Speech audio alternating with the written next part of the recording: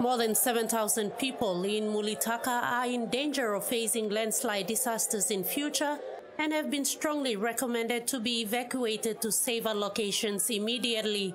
This is according to the geotech engineers from both New Zealand and Papua New Guinea, following initial findings.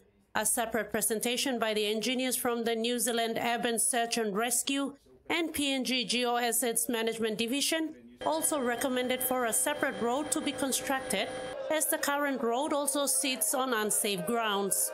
The team presented the findings to the Enga Provincial Disaster Committee Chairman Sandy Saka, witnessed by the High Commissioners of Australia and New Zealand, senior management from New Pogra Limited, and donor agency representatives.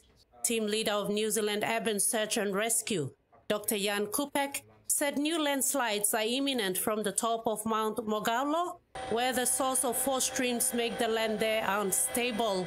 He highlighted that over 1,500 people living in Kaundak Ward 14, which is at the foot of Tulipa, now completely buried, were at 100% risk of facing more landslides from the rubbles, mostly huge round stones which are currently piled at the disaster site, and also from the mountain top. Dr. Yan added that 2 additional communities that are vulnerable to landslide include Pokolip and Yuyango, as they are located within the red zone. He therefore strongly recommended for these communities to be evacuated immediately.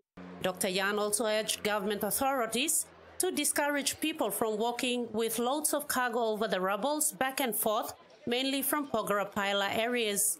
He said the danger was that stones move faster in seconds than human beings, meaning it would be difficult for people to do anything to save their lives if they were at the red zone when a landslip disaster struck. With regards to road connection to the giant Pogra mine and people of Pogra and Paila district, he recommended that it was not safe to clear debris at the disaster site to open up the road access again for travel. He therefore recommended for a reconstruction of 3 to 4 kilometers road at the back of the mountain, and said that would be safe to avoid similar disasters in future. However, Dr. Yan also said a temporary bypass can be created through the disaster site, but with extra caution, by installing radars to monitor the situation in the disaster zone. Meantime, Mr. Saka had a meeting with other relevant government agencies, including Works, Mining, MRA and NPL, after the presentation, to look at the best possible options to evacuate the people in the vulnerable zone and to reconnect Pogera, which has been closed for more than 13 days since the disaster struck. Ruth Rungula, TVWAN News.